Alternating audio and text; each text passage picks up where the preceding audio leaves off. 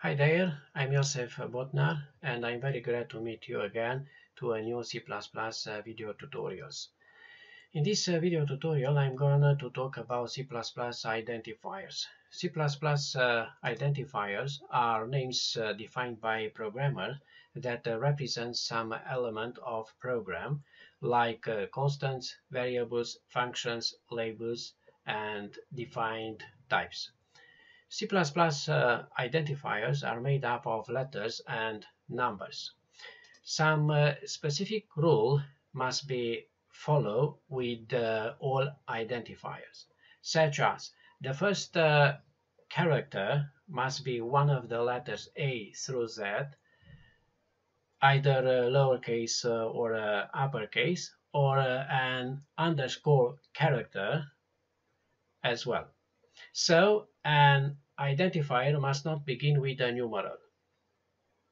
After the first character, you may use the letters A through Z, either lowercase or uppercase, the digits 0 through 9, or underscores. The identifiers are a sensitive case. That means the uppercase and the lowercase characters are a different identifier.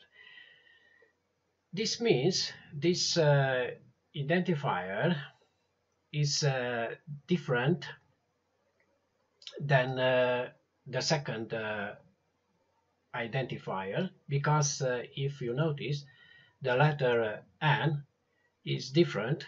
In the first case was uppercase, and in the second case, what you are seeing now on the screen is N is lowercase.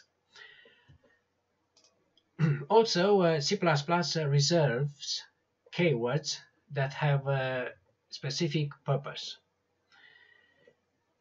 The identifiers may not conflict with reserved keywords, but it's highly recommended not to use C++ reserved keywords as an identifier name. It's a very good idea to have a consistent style for naming identifiers. In this way, your code will be more readable and maintainable. That's all for now. Thank you. See you next time.